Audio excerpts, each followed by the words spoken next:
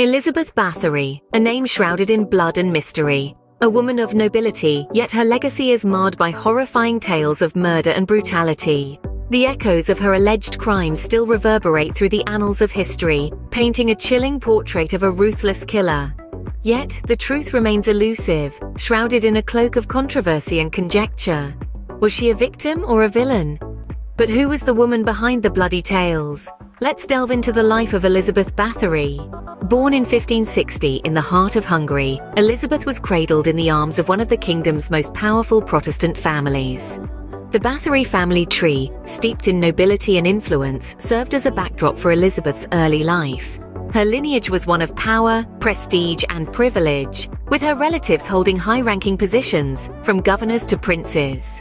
Growing up, Elizabeth was surrounded by an aura of authority, her family's name opening doors and silencing rooms. She was tutored in the classics, languages, and the art of governance, a testament to her family's expectations of her future role. But it wasn't just power and prestige that marked her early years. Elizabeth was also exposed to the darker side of her family's history. Tales of violence, cruelty, and even dealings with the occult were whispered in the corridors of her ancestral home. Destined for a life of power and influence, Elizabeth's journey took a significant turn when she entered the sacred bond of marriage. Married to Ferenc Nadasdy, Elizabeth found herself within the cold, looming walls of Caktice Castle.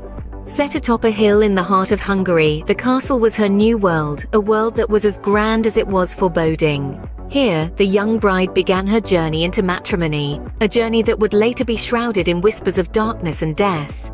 Life at Caktice was a strange blend of nobility and isolation.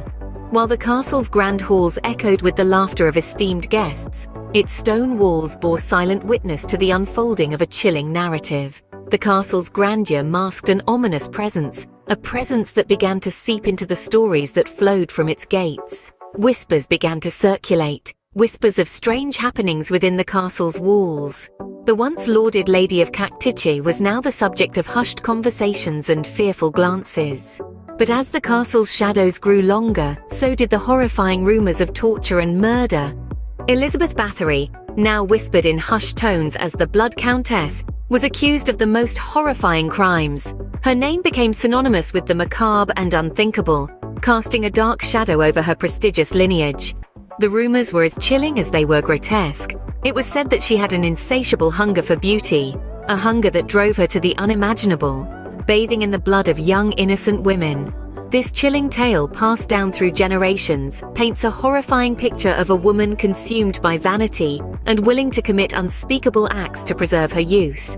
The sheer brutality of her alleged actions left a chilling mark on her era, turning her into a figure of fear and fascination. In 1610, the whispers turned into roars, and Elizabeth Bathory was detained, never to see the world beyond her castle walls again.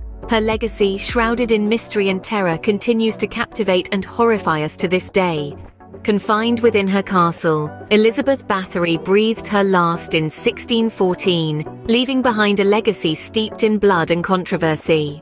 The exact circumstances of her death, much like her life, are shrouded in mystery, her motives and the true number of her victims remaining an enigma to this day. Elizabeth was a woman of power and nobility, yet her name is forever intertwined with gruesome tales of torture and murder. Were these stories of her bathing in the blood of young women for eternal youth true, or just the products of a time where superstition often overrode fact? We may never know. What we do know is that Elizabeth Bathory's legacy has far outlived her.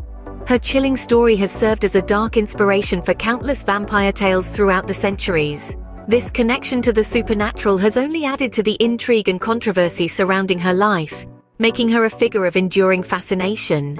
Yet, beneath the horror, there's a question that continues to echo through the ages. Was Elizabeth Bathory truly the ruthless murderer history has painted her to be? Or was she a victim of a conspiracy, caught in the crossfire of power and politics? The debate continues, the truth as elusive as ever. Elizabeth Bathory, a woman of power, a suspected murderer, a legend.